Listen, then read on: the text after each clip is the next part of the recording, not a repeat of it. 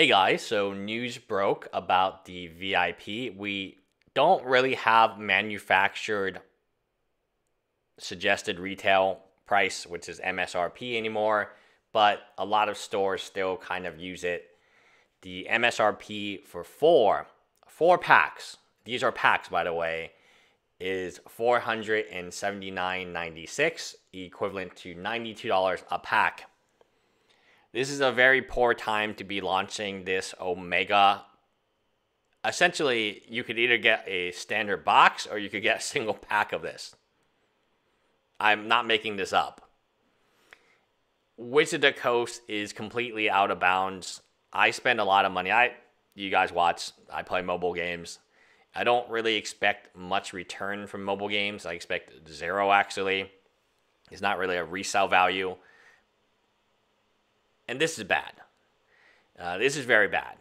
$92 a pack is something that most players are not going to accept. And I understand the statement Merrill makes is always, it's not for you, it's not for you. But it's really, really disgusting. And beyond just being disgusting, it doesn't make any sense. You're launching a very expensive product in a time where some people don't have jobs. I mean, your demographic is not wealthy. The majority of your demographic is incredibly poor. I think of Christine Sprankles when she was asking for donations. She lived in her mother's trailer. That's probably the typical Magic the Gathering player. They love this game, and it's so sad that there's such a huge divide. Now, can I buy this? Yeah, I just bought a lot of crap that I don't need from GameStop because it was on sale. Will I buy this? Probably.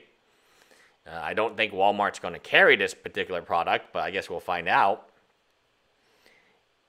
You do have a divide of people who have money and people who don't have money, and this is true in America on all, people who eat at fancy restaurants and people who eat at cheap restaurants, people who live in nice neighborhoods and nice homes, and people who don't. That divide has always existed in real life. But Magic the Gathering, one thing that I've always said that I love about it, it doesn't matter how much money you have. Your opponent could be a billionaire, your opponent could be a millionaire, and you could be dirt poor. But you can still beat him in a game of Magic. You can still beat him in a game of EDH, and more importantly, you can still have fun with that person. My play group is all doctors, lawyers, and energy traders. It's all people who are millionaires. I'm a millionaire. But I still enjoy F&M.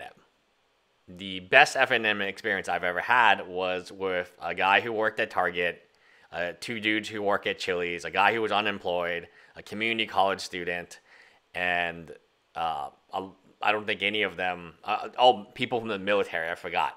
Yeah, and a few people from the military, and they were really fun, very nice, and I think it's diversity. So whenever you talk about diversity, that was a very diverse play group I had at F&M. And the reason we all got along was we all enjoyed playing Magic the Gathering. And that's the only thing that we really shared in common. And now that classism, if you want to say, is infecting Magic the Gathering. We have the MPL, and then we're the rest of the Magic pros. And I made videos about Austin, the #1 Magic player, being banned for life because there's a divide, right?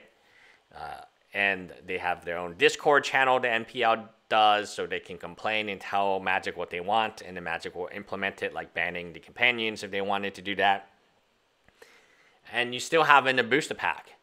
And the booster pack is really kind of equality, right? So when talking about masterpieces, if we're all opening the same booster pack, you have as good of a shot, your booster pack, as my booster pack. I just might buy more of them, which is actually good for you because then I flood the market with cheaper cards so you can buy in singles at a better cost.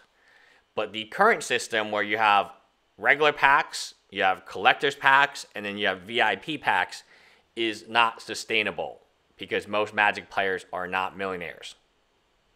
Now, will I buy this product? Yeah. Do I want to buy it? Not really. I know I'm going to buy it just to have it because I like, in the sports collectible, I collect sports cards as well.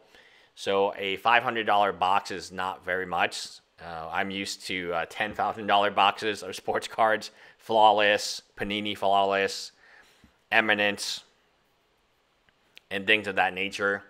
So, I mean, pretty bad, I have to say. I never expected that to be the same way in Magic. Then again, you know, who knows what's going to happen in the future. Hi, guys.